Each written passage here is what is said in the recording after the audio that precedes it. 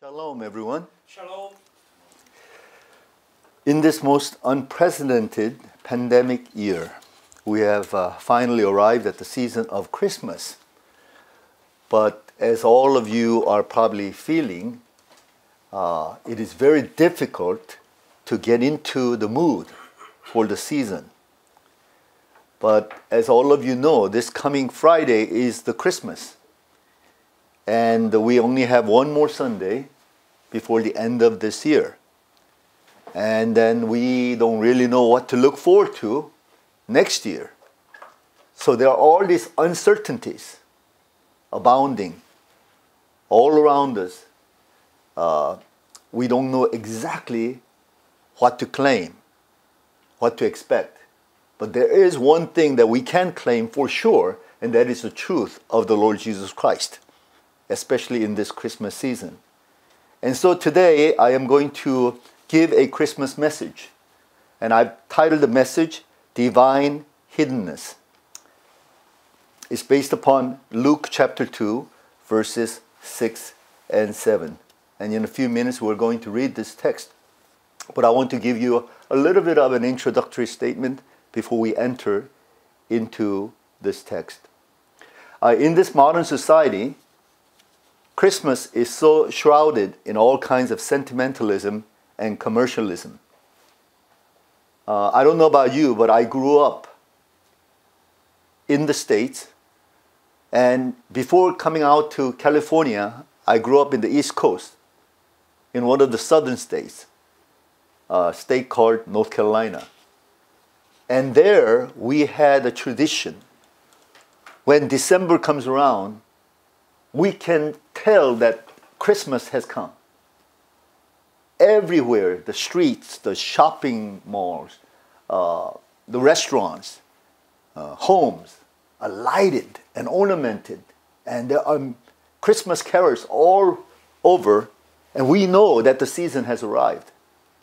And I really tasted what Christmas holiday was when I was in the state of North Carolina. But it's difficult, especially in California, where things are much more spread out and much more sort of pastel in color and mood. It's very difficult to get into that mood. But coming out here in Korea too, I realized that unless you go to a certain sector, certain neighbors, or certain busy streets and the malls, you would have no idea that this is the Christmas season. But the problem that we have in the States regarding Christmas is that Christmas is oftentimes associated with all kinds of sentimentality and commercialism. It's all about holiday spirit. It's about going shopping, presenting gifts to one another, singing the jingle bell songs and all these lightings and ornaments, and even in the churches.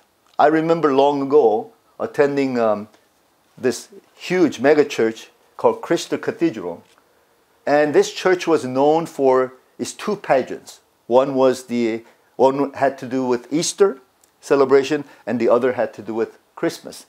And they titled the Christmas pageant, this great drama, theatrics they put on, The Glory of Christmas. And they wanted to depict the Christmas in their own way, as realistic as possible. But I personally felt that they overdid that. For example, they had all these angels flying in the air, and they had all the strings attached to them and wired up. And it was spectacular. Angels were just all over the sanctuary, flying around. They had the huge pageant of the Magi, the wise men coming in, from the east, from Persia. And they had all this pageantry.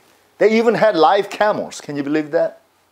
And it was kind of embarrassing when the camel kind of pooped on the stage and all, but it was glorious. Everyone felt like, wow, this is Christmas. But is that the right picture of Christmas? Is that what happened in the very first Christmas when Jesus was born into this world? And if you examine the Bible, and if you know some facts about the context in those days, in the early first century Palestine, you know that Jesus was not celebrated with some kind of fanfare or some great procession or pageant or some kind of theatrics. As a matter of fact, even the angels, no one could see them except for some shepherds whose eyes were open to see this great host of angels. So Jesus was now recognized by the world in his first coming. He was recognized only by a handful of people like Mary and Joseph, some shepherds, some godly folks like Simeon and Anna, and of course some magi who came from supposedly Persia. And it might have taken them over a year or so to have arrived. But for the rest of the population in Palestine, and for that matter, the whole world, we were completely oblivious of his coming. That's why John says in his gospel, chapter 1, verses 10 and 11, he was in the world, and though the world was made through him, the world did not recognize him. He came to that which was his own, but his own did not receive him. You see, what we see in the Gospels is a picture of Jesus actually being hidden to the world in general. We see in the Gospels Jesus only being recognized by those who have received special grace and some kind of revelation. So the way Jesus came into this world clearly shows the very nature of his hiddenness, or the hiddenness of God, and the revelation of God given only to those who have special grace from God. So I want us to examine this particular Christmas text, and I think in this text, very short and succinct text, I think we're going to see something wonderful about the hiddenness of God and the revelation of God. So I've titled the message today, Divine Hiddenness. Let's look at Luke chapter 2, verses 6 and 7. While they were there, the time came for the baby to be born, and she gave birth to her firstborn, a son. She wrapped him in cloths and placed him in a manger, because there was no room for them in the inn. So how is God in Christ hidden?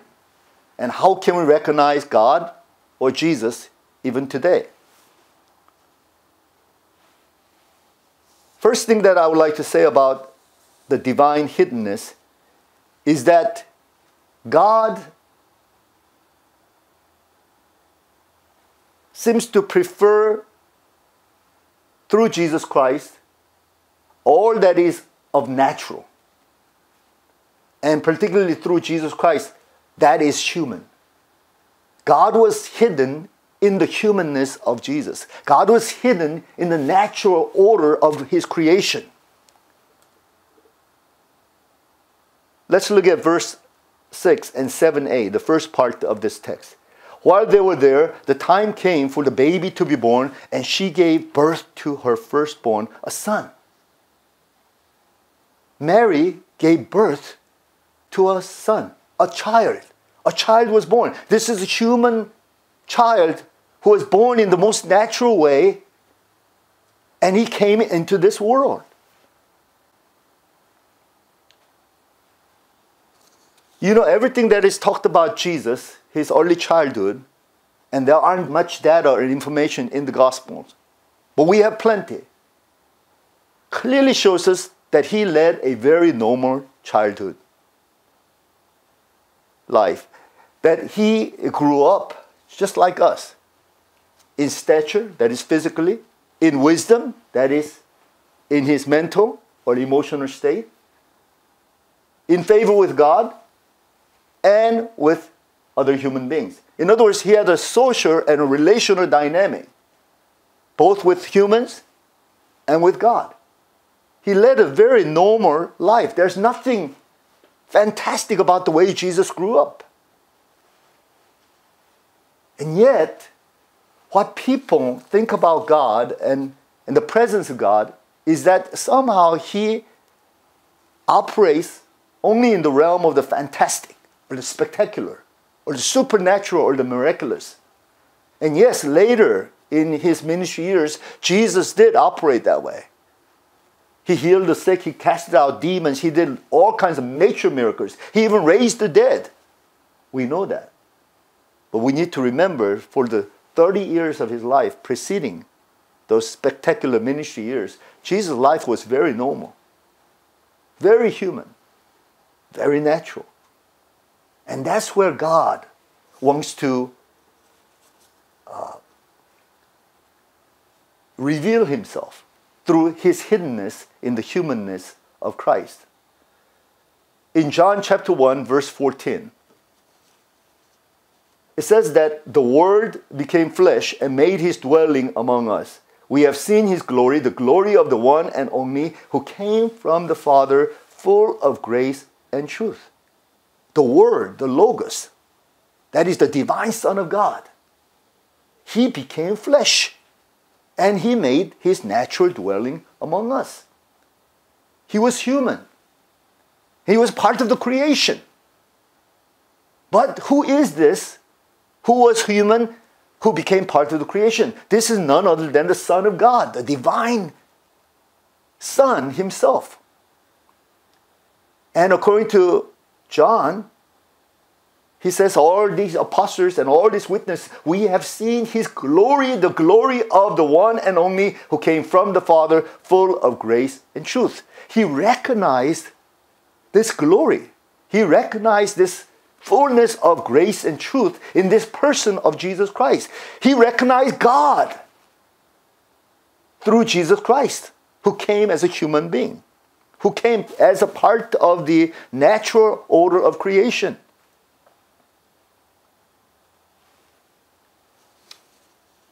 But right before that text, in the earlier text, this is what it says. In the beginning was the Word, and the Word was with God, and the Word was God. He was with God in the beginning. Through him, all things were made. Without him, nothing was made that has been made. In him was life, and that life was the light of man. He's talking about the identity of Jesus. What he and the other apostles, they witnessed was Jesus in the flesh. Jesus in the natural order of things. They were able to actually see him, hear him, touch him. They were able to relate to him. He bodily existed. But what John is saying here is, who is this Jesus? From the very beginning of his gospel, he says, this is none other than the one who was with God the Father. This Jesus, being the Logos, he himself was God. He's the one who was there from the very beginning. He's the one who made everything. He's the creator God. In him was life and light, the source of all that is of creation. So you see, even today, we Christians, we struggle with this sort of a residue or remnant of Gnosticism. Gnosticism was already there in the first century Palestine in its primitive form. Then it developed even more in terms of philosophy and spirituality. And what is Gnosticism? Gnosticism basically operating with the dualistic philosophy that human beings are comprised of two parts. There's the fleshly part and there's the spiritual part. As a matter of fact, all that is of creation is in two parts. The physical and the spiritual. And what the Gnosticism is basically saying is that everything that is of the physical order of things, particularly human flesh, are something very, very inferior and perhaps even very impure. It may be associated with sin or sinful tendencies. But the spiritual realm, is something that is pure and superior. And the name of the game is for the spirit to be released from the flesh and so that it can find its perfect sense of existence, free floating out there in the spirit realm. This is what Gnosticism says. And Apostle John, when we see his first epistles, he is very much concerned about this tendency. For these Gnostic Christians to think of even Jesus in that same way. So they could not fully affirm the fact that Jesus came in the flesh and that the flesh is good. And that Jesus came into the natural order of things, the physical and the material. That this is good. This is a good thing. This is a good news. But they were rather saying, no, the whole idea was for Jesus to separate himself from that and be out of here once he got his mission accomplished, dying on the cross for us. And some Gnostics, known as docetic Gnostics, they were basically saying Jesus' flesh wasn't really a flesh. We think that's his flesh, but no. It was not a complete flesh. It was more of a spiritualized flesh, or it was a flesh that is of different dimension. And they kept on idealizing things. They kept on fantasizing about the fact that Jesus was not a normal human being. And according to John, this was heresy. Because what he wanted to get across to the church in his days and to all of us even now is that Jesus was really human. Ordinary human, just like us. But in that humanness, the divine or the Godhood was there. This is a mystery. But in this mystery, we can learn one thing. If you want to see God, we have to learn to see God in the human realms as well. In other words, when we see a human person out in the society, if it is a very perfect human specimen, somebody who is very talented, very gifted, very intelligent, very much like an idol or superstar, then we don't have any problem thinking that somehow God has endowed this person with special grace. But when we see people who are lacking physically, handicapped, mentally damaged, or lacking something in terms of skill or talents, we tend to look at them with disdainment. We tend to ignore them. We tend to write them off. But what is the difference between this kind of person who just had some mishaps, very unfortunate, having grown up in a very difficult type of settings and maybe his body or his mind is damaged, from somebody who was very fortunate to be endowed with so many gifts and talents? What is the difference? There's really no difference when it has to do with the image of God. Because both of these figures bear the image of God. In other words, if we can recognize, even amongst the poor, even amongst those who are despised, even amongst the outcasts of the society, the handicapped, the broken and shattered people, if we can recognize God, His image embedded in them, then we come to understand what the essence of Christmas is all about. Because even Jesus came in the flesh. And no one expected the Messiah to come in the flesh. Just a normal flesh. Like typical flesh. They probably expected some kind of superhuman flesh. Like Superman coming from the planet Krypton, and arriving on Earth on a spaceship. Endowed with all these abilities and power. But Jesus didn't come that way. He came as a normal child. So if that child fell on the ground, he would have skinned his knees.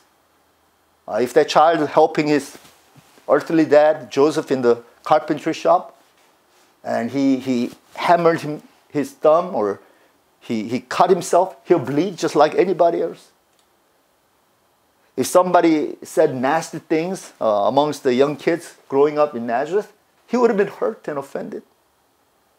Jesus was human just like us. And yet, in that humanness, God was there. God was hidden in that humanness. And most of the people could not recognize God in what is human and natural. Second thing I want to talk say about divine humanness is that we find this in the most common and the ordinary. Let's go back to the text. In verse 7, the B portion of this text, it says, she wrapped him in cloths and placed him in a manger because there was no room for them in the inn. And even from this text, we recognize that this family that Jesus came into, family of Mary and Joseph, they must have been just common people. Certainly not an aristocratic elite class. They must have been common people. Why? Because they were basically rejected by the inn. You know, even though during that season and time of census taking, people were all flocking to their own countries, and particularly in Bethlehem, all the rooms were taken. But if they were of the aristocratic or noble status, certainly they would have made room for them. But there was no room for them, clearly, because the innkeepers and all the business people, they gave their priority to those who could afford them.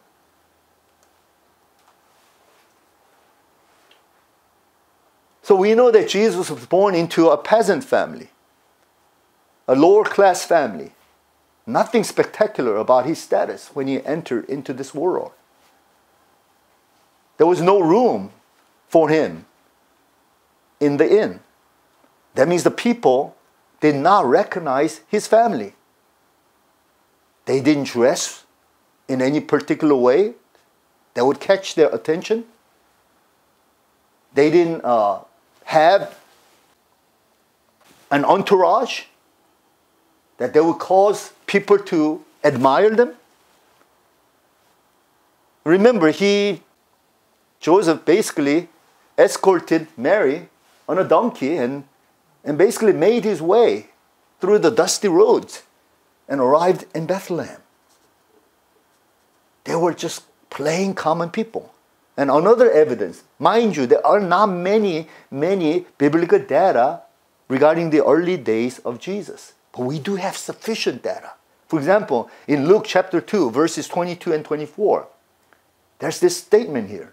When the time came for the purification rites required by the law of Moses, that is, Mary, now after giving birth, she has to go through this purification process.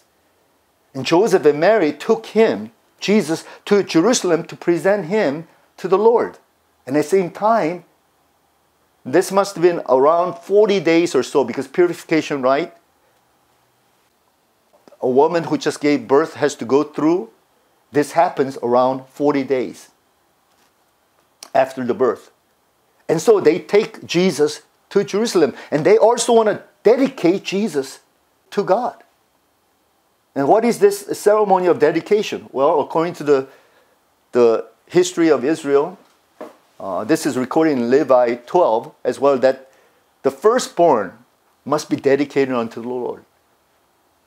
But if it was an animal, firstborn animal that was dedicated, that animal was slaughtered as a sacrifice unto the Lord. But a human being, it would be ridiculous to slaughter them.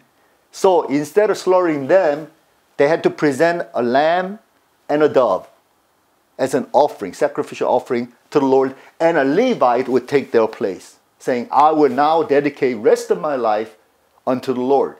So this is a sort of an idea of substitution. Okay? And the type of offering that was presented, the norm was for a family to offer a lamb and a dove. But just in case they could not afford that, they don't have the money, they don't have the income, there was another option, and that was to offer 2 doves instead. And this is exactly what we see here in verse 24. And to offer a sacrifice in keeping with what is said in the law of the Lord, a pair of doves and 2 young pigeons. That's what they offered because they could not afford a lamb. Of course, theologians make a big deal about the fact that the lamb is Jesus himself and all that. But if we just look at the fact here, there must have been a lower class of family. And whatever the data may be, we know that they were common people. They were just ordinary people. So we should not try to fabricate the idea that somehow they had so much more. There's nothing about that family that was so much more. Even the people who recognized him were all commoners. Mary, Joseph, the shepherds, Simeon, Anna, they were common folks. Only exception was the Magi. Of course, they were the religious and intellectual elites of their days, but they were able to recognize him only by the leading of a special star that they saw in Persia, and they followed that. And it must have taken over a year or so.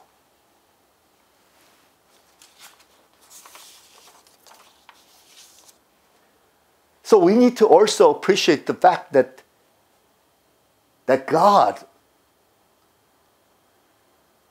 is hidden in the things of the ordinary and the common. Just think about Jesus' 30 years of life before he entered into this spectacular ministry of signs and wonders. He grew up in a most normal way. He took on a very normal job. And he was a tekton. That means simply that he was a builder. He worked with his hands. You might even call him an artisan or craftsman. But he worked for a living to put bread on the table for his widowed mom and his siblings. He worked very, very hard. And he led through a very ordinary life. Nothing much is written about Jesus in his former 30 years of life. Why? Because it was so ordinary. It was so common. Nothing fantastical about it. Now, I know that there are fictional writers who love to speculate as to what Jesus might have done. They want to make Jesus into something great. And they go out of the bound of what the Bible says about Jesus. And they like to speculate about his previous 30 years' life. That he went to India, that he went to Himalayas. He was taught by these special gurus and lamas and the yogis. And he received special power, came back to Palestine, and started doing signs and wonders type of ministry. All these speculations are not necessary. Why? Because the Bible is very clear. Sometimes the Bible speaks volumes through the words, but sometimes through silence. If the Gospels depict Jesus, former 30 years of life, relatively silent, relatively hidden, that's exactly why. Because his life was relatively hidden. But in that hiddenness, God was there because Jesus himself was God. God was right there in the common and the ordinary. Not something spectacular and fantastical. He was there in the ordinary and common things of life. And this clearly is a lesson to us. That we must excel in the things of the ordinary and the common, everyday work out there. For me, my job as a professor on an everyday basis, helping the students and struggling through ordinary and common stuffs of life. Housewives struggling with kids and doing the chores at home. Businessmen making a living, selling the products and their relationship building with their clients and customers. All of these, the ordinary life that we enter into, that's where we find God. Not some spectacular things. Final thing that I want to say is this. This is what I recognize in this text. That we see divine hiddenness in the lowly and despised. Let's look at that same text, the latter portion of the text that we read. She wrapped him in cloths and placed him in a manger because there was no room for them in the inn. What is a manger? Manger is a feeding trough of animals. In other words, Jesus was born in a barn. Usually, this might be a sector of a house where the Jews in those days, they had their living quarter, but right next to their living quarter, in a little lower level, they kept animals as well.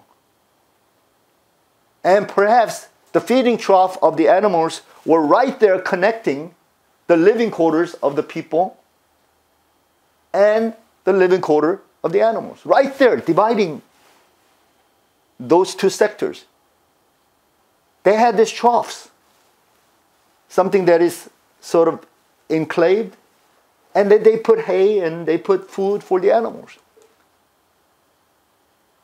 And so, Joseph and Mary, they cleaned up the feeding trough and they laid Jesus here in the manger. Usually not the norm for children.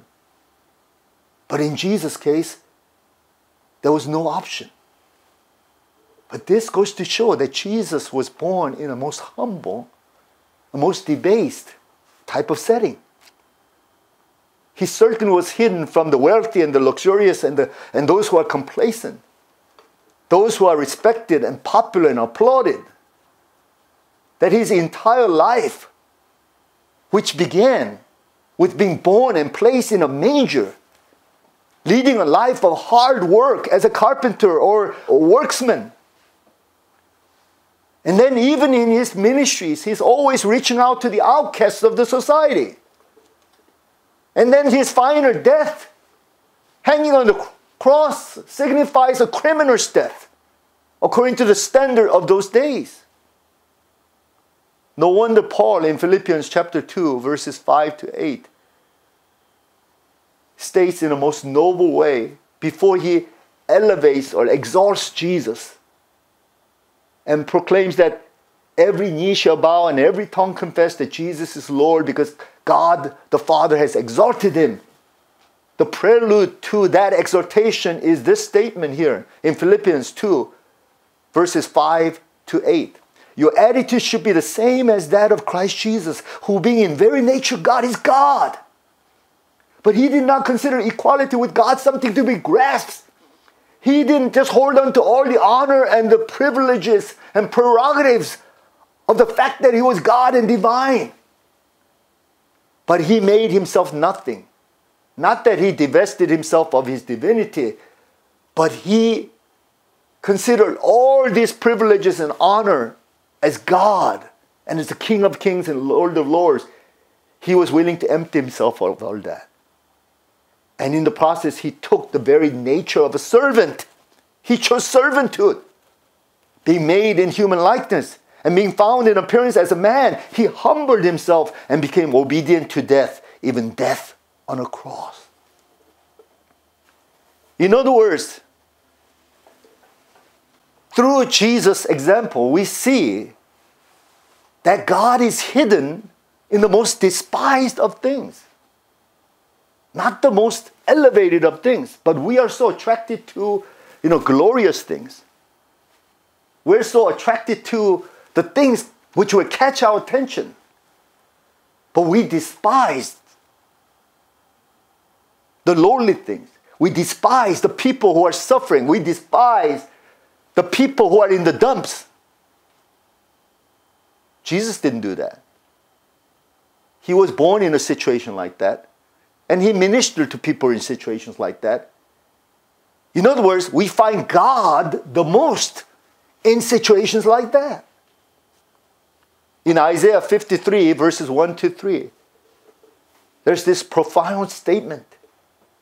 Who has believed our message, and to whom has the arm of the Lord been revealed? He grew up before him like a tender shoot and like a root out of dry ground. He had no beauty or majesty to attract us to him. Nothing in his appearance that we should desire him. He was despised and rejected by men, a man of sorrows and familiar with suffering.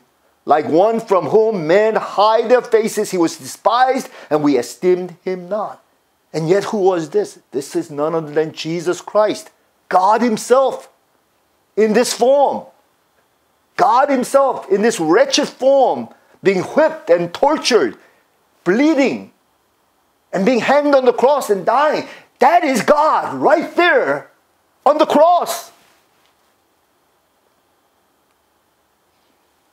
So we come back to another statement by Apostle Paul in 1 Corinthians chapter 1, verses 21 2:24. For since in the wisdom of God, the world through its wisdom did not know him, God was pleased through the foolishness of what was preached to save those who believe.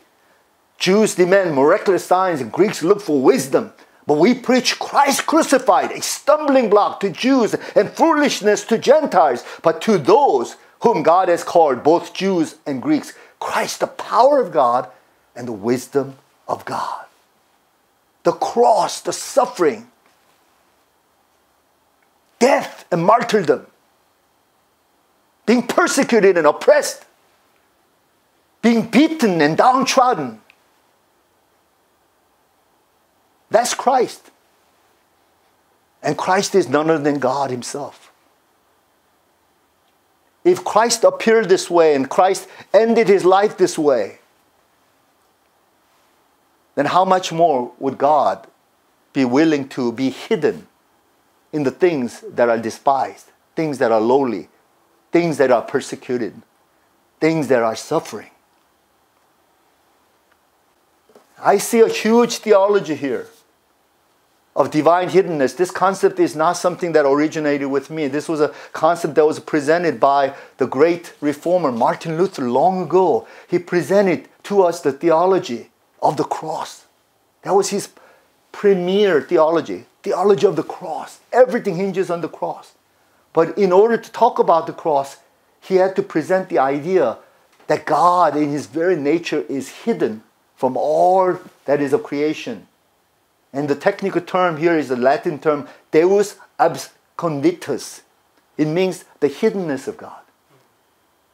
Because God is not like humans. God is not like the created order of things. He transcends that. So we cannot reach up to him. We are sort of living in this three-dimensional world, but God is beyond those three dimensions. He's into zillions of dimensions beyond our comprehension. So we cannot possibly grasp him and see him. All throughout the Old Testament, the Israelites were warned. Don't you even bother to seek God to see him, because if you see him, you will die. You cannot see God and live. It is impossible to see him visibly. And so God is hidden in nature. But Luther says, this hidden God in nature came down as a human being and he revealed himself to us through Jesus Christ. And so he uses another term, Deus revelatus. That means the revelation of God through Christ. And this revelation is particularly given through Jesus hanging on the cross. You see, if you see the cross, you will see that God. Only when you see the cross, you will see that God. You don't see the cross, you will not see that God. But having said that, Luther went one step further, which I really appreciate. And I actually wrote a thesis based upon this whole theology of Deus absconditus and Deus revelatus. And that is even Jesus hanging on the cross. That is a revelation of God, but people could not recognize that. He showed himself to the whole world, and through the gospel message, we preach that to the whole world, that this is none other than God himself revealing himself through this human Jesus who is suffering on the cross. Yet, once again, it's a sort of Deus absconditus for most of the people. Still, God is hidden because they refuse to see. They refuse to believe. They are blinded from seeing God as revealed through Jesus Christ. You see? So there is this paradox. God shows himself. He clearly gives us insight and knowledge and understanding that this is where I show myself. I show myself through humanity. I show myself in the natural order of things, in creation. I have now removed myself from all of that creation. I'm hidden behind the scenes, so to speak. And I'm particularly hidden in the ordinary and common things of life. And I'm particularly hidden in the debased, lowly things of life. The things that we signify as the cross. I'm hidden there. But I'm not hidden there to play hide and seek with you. I am revealing myself to you. I am saying, this is me hanging on the cross. But it's hidden to you because you refuse to believe. It is only seen by those who believe.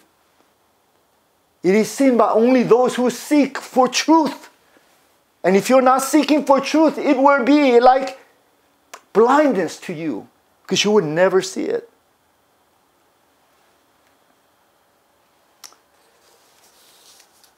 All throughout this year, we learned many, many lessons through COVID-19 situation.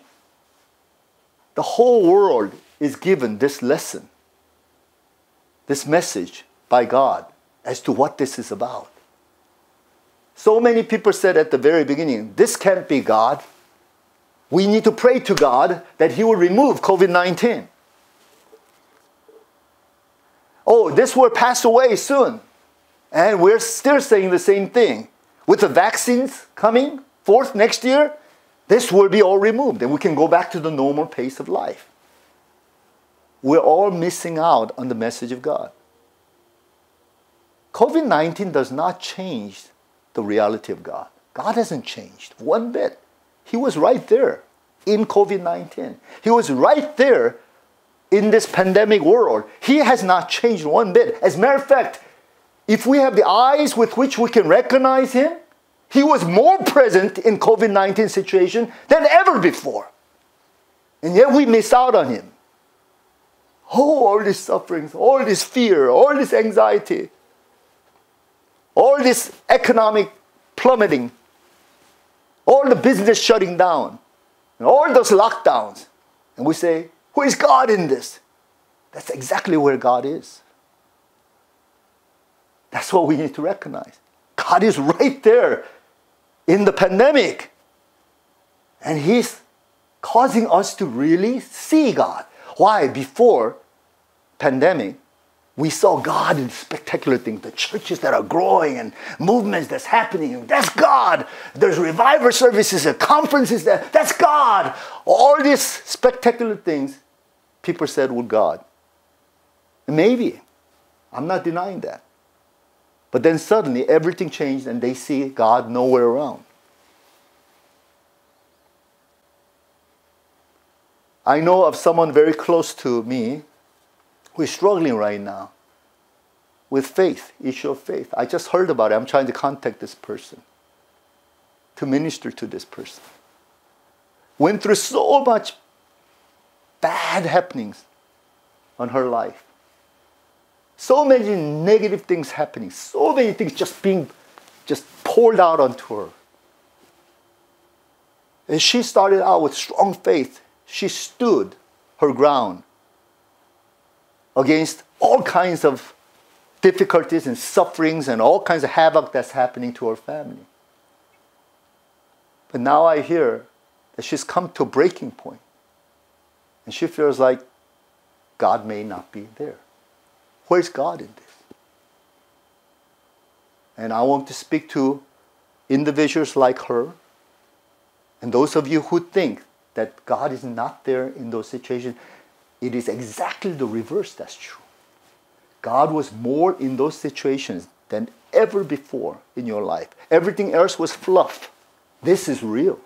And if you cannot have the eyes to see and recognize God in the midst of your sufferings and trials, in the midst of the pain and the anguish of the cross, then you will never see God as Jesus came to reveal God. Because you see, Jesus did not play this game of aristocracy. He did not play this game of elitism. He did not play this game of great pageantry. No, that was the expectation of the Jews, that the Messiah would come in glory and wipe out the Roman oppressors and establish the kingdom. But Jesus says, no, I come to suffer. I come to serve. I come as a little baby born in a manger, the feeding trough of animals. I debase myself to the level of the animals. And I will work with all those who are suffering, who feel like they're no better than the animals. And Jesus says, you're all mine. You belong to me. I'm right there in your midst. Isn't that what the Christmas message is about? And so you see, you cannot separate the Christmas message from the message of the cross. These are not two separate events in Christian calendar. These are joined together in one. Even in his birth, even in his growth, he was consistent through and through. I am here for those of you who can attach yourself to the cross. I suffer like you suffer. And I suffer for all those who are suffering. And there I'm hidden. But if you have the eyes of faith, you will see me. So he is both God who is hidden, God who is revealed. That's the paradox of faith. It is only through faith we can see the hidden God as the revelation of God. Amen? Amen. Let's pray. Heavenly Father, we thank you so much on this Christmas season when the world could not recognize your Son, Jesus Christ, coming into this world, nor even today. In this very season, people miss out on Jesus Christ because we get so distracted by the fluffs of life. Even Christians, in Christian churches, we are so much obsessed with this idea of celebrating Christmas as a holiday and luxuriating with gifts and celebrations, that we miss out Jesus, who was born in a most humble state, laid in a manger, the feeding trough of the animals. That Jesus, who identified with those who are lowly and those who are common, those who are oppressed, those who are suffering. We have removed ourselves so far from that reality of the first Christmas. Lord, return us back to the essence of that first Christmas and the essence of the coming of Jesus in the flesh and what that was about and how you cannot separate that from Jesus dying on the cross for us. So Lord, we confess, yes, you are Deus absconditus, but at the same time you are Deus revelatus through Christ and only through Christ. Because when we see Christ, we see the picture of truth and reality.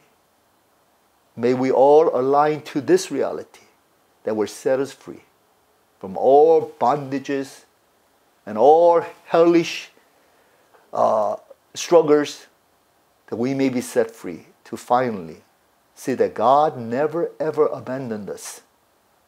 As a matter of fact, God was more real in his presence with us in those situations. Help us to know this, and knowing this truth, that we may be set free. Thank you, Lord, in Jesus' name. Amen. Amen. Please receive the benediction. May the Lord bless you and keep you. May the Lord make his face to shine upon you and be gracious unto you.